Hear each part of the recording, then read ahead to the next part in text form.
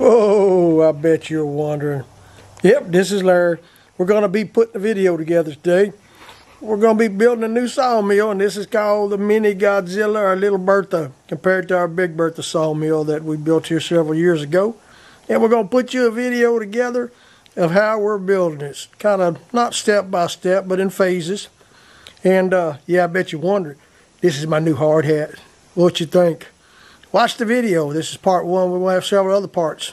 And of course, this is the sawmill.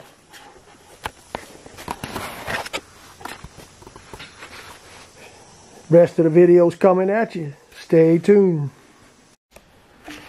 Well guys, today I'm starting to shoot this video that I promised y'all I would shoot in my last video. If you do watch our videos, you'll know that I mentioned the fact that I'm going to be building another sawmill. It's going to be a little smaller. Going to be a little narrower. And going to be a lot shorter. I'm trying to find a more cost-effective way of sawing these logs. Now Godzilla, the big old sawmill that I built 3 or 4 years ago, she's doing a real good job, so I kind of built this one off the same principle. We're using 2.5 inch. Oh, you don't need to be in this video.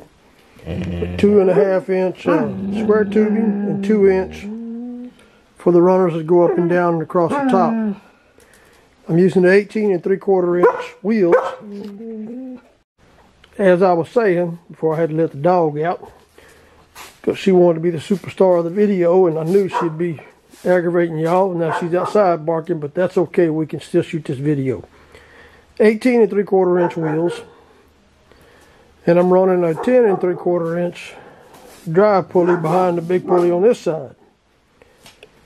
Now I'm running 1 inch shaft. See the bearings I'm running, same as the other sawmill. The blade's going to be 158 inches.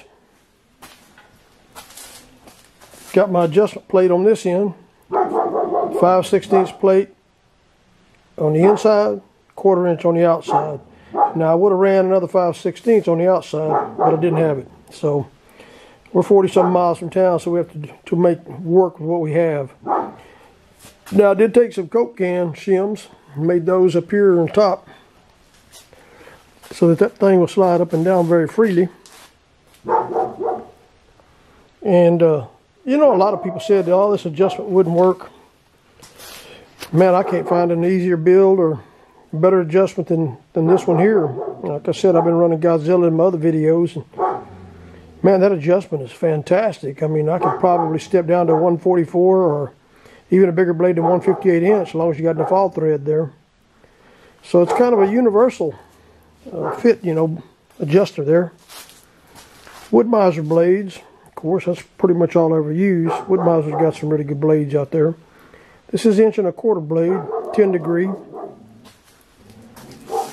But yeah, I just want to shoot y'all this video. I still got a lot to finish up on it, but I told y'all in the other videos, as I stated earlier again, that I would shoot a video as I was building this one. And once we get it closer to finished, I'll shoot you a video with all the dimensions and sizes and cheat sheets on how to build it. So stay tuned to my videos, watch them, subscribe and like to us. And we also sell these big old pulleys and stuff like that, and the H bushings and everything you need to build most of this kit at our website at tx-covers.com. Spelled TXDASHCOVERS.com. It's under the industrial section. We can't sell you the whole kit because we don't have it. Plus it'd be too expensive to ship all that steel. But we got the pulleys, the H bushings, the belts, bearings, chain, a lot of stuff that you need to build it. Again, stay tuned, hit the like, subscribe. I hope you learned something from the video. Thanks for watching.